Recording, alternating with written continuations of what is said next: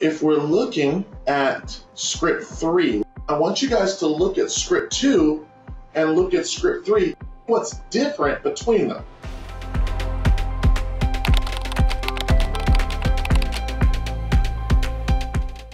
So in the first one, it's a string of all A's. In the second one, it's characters. But what's unique about the characters? It's a sequence though, isn't it? Capital A, lowercase a, 0.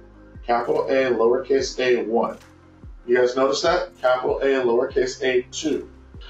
So the reason for this is we want to control this register called the extended instruction pointer.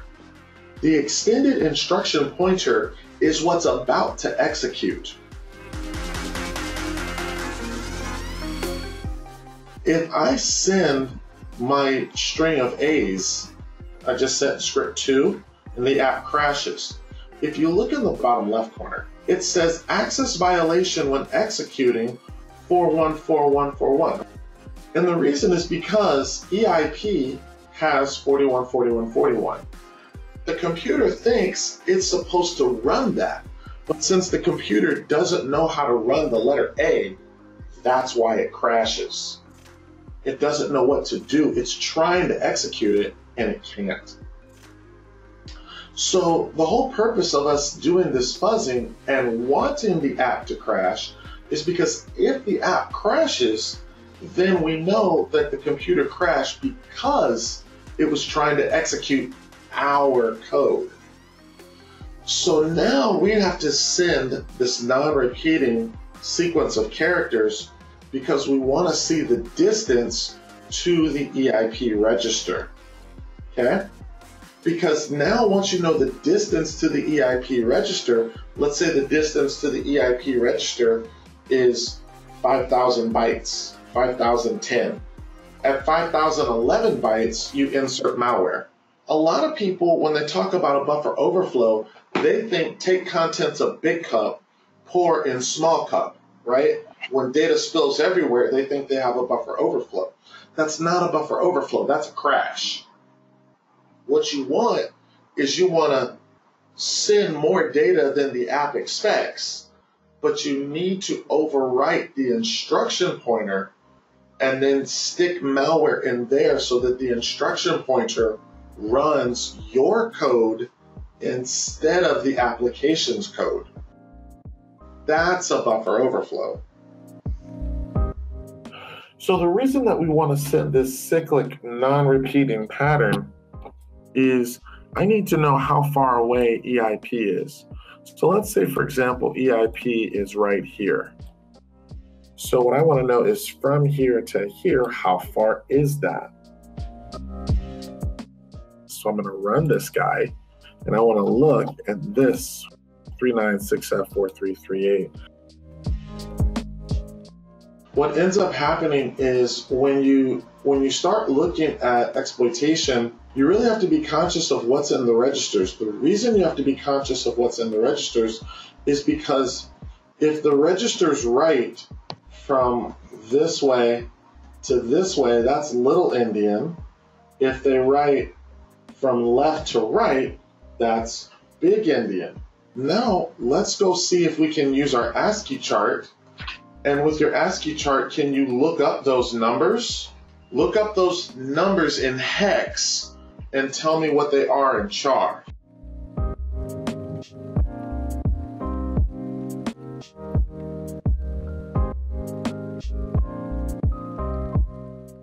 So 38 is an 8, 43 is a C, 6F is an O, 39 is a 9, all in hex. So I'm going to look for 8C09. So now what I want to do is I want to look for that distance to EIP. So if you look here, you see that I'm searching for 8C09, and I found 8C09. Here it is. So this all used to be one string, line 8 and line 10.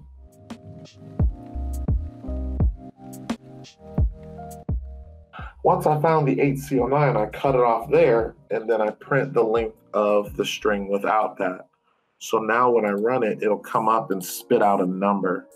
And he says your distance to EIP is 2006 characters.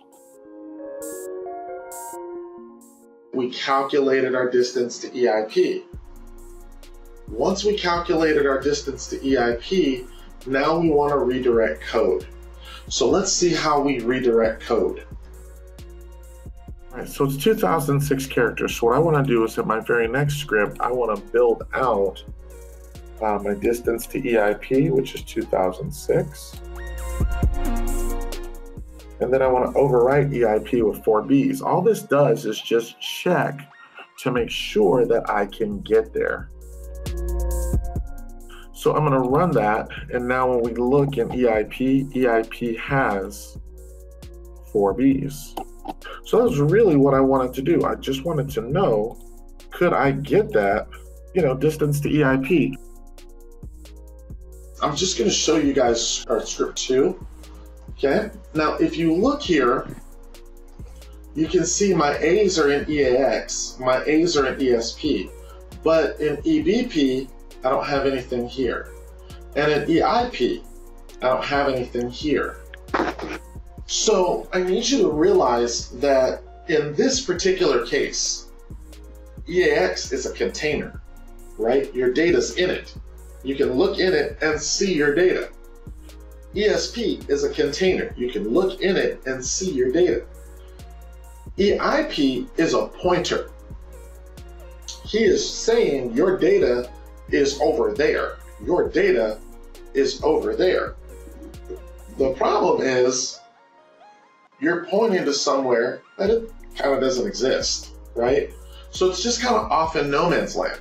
What we really want, we want to point to an area that we control. So we want to tell EIP, jump to ESP. If EIP goes here, we're jumping to an area that we control. We can change those A's to malware. And then if you jump from EIP to ESP, you land in your malware and you run it. We don't want to jump to ECX. We don't want to jump to EDX. You don't control it. If you jump there, you can't make it run what you want to run. Now that I proved that I can control EIP, what I want to do is I want to look for a DLL that has an instruction that's going to help me jump to another area of memory that I control. So in this case, I'm going to take this instruction to try to jump. These are called system DLLs. These over here, this is a third-party DLL. So I want to get this jump ESP from here, so I'm going to double-click in here, or right-click in here and search for a command. I'm searching for a jump ESP. I'll set a breakpoint on it. So opcode FFE4, that's the address of my jump ESP. And now if you take a look at my exploit code, that's what it's doing. It's going to send 2006 A's. I've got the address of my jump ESP written backwards. And then for what's left, I've got the remaining 990 bytes. So what I'm hoping is that if I hit my breakpoint, in other words, if I overwrite ESP correctly, I'll overwrite ESP with this address, and then this will be in ESP.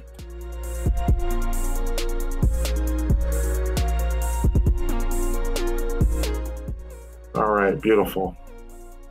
So if you look here, your breakpoint hit. Jump down, you look over here. And now if I jump into ESP, I land in all my C's.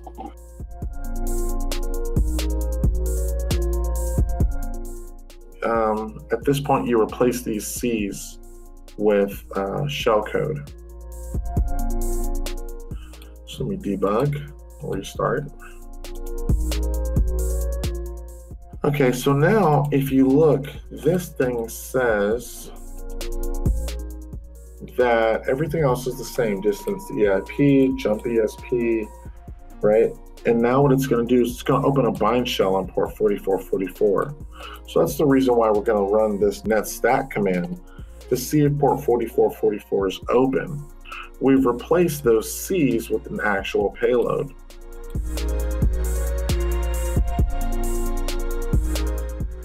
So now if we run this script, I double click on script 7, and now if I just up arrow and run that netstat again, you'll actually see that I have a listening port. So now that I have that listening port, I can just connect to it, and then you'll see that it drops me right down into a command prompt, the folder where the application is actually running.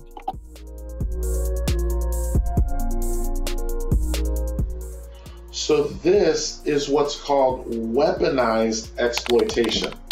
This is you writing an exploit for a piece of software. Okay, so let's quick review our steps. So you're looking for unknown vulnerabilities. Unknown vulnerabilities. What are the 3 types of applications?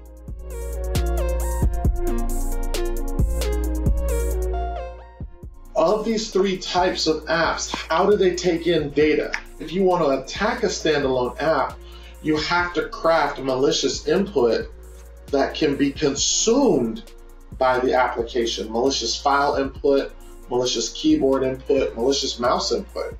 So one way or another, data goes into the app acts upon the data. That's what we're attacking. Now, how do we attack a client-server app? The network. You communicate with it over a logical network port. What about a web app? So in this case, this client-server app runs on port 9999. Okay, your next step, map and fuzz application entry points. Every command that the app takes is an entry point. Command, method, verb, function, subroutine, controller. Every point of entry, when data acts upon the app, the data that acts upon the app, that's what we're attacking. After that, your next step is to isolate the crash. Once we put the app inside of a debugger, we then could see we could get it to crash in the same place all the time. Okay, that's what we want. Okay, after that, then we calculated our distance to EIP.